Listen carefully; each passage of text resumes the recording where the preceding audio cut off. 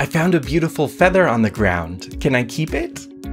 Most local birds in the US are protected under the Migratory Bird Treaty Act, which prohibits taking local migratory bird species without a waiver. Living and dead birds are equally protected, and relevant to our question today, equal protection is given to parts of birds like feathers and eggs.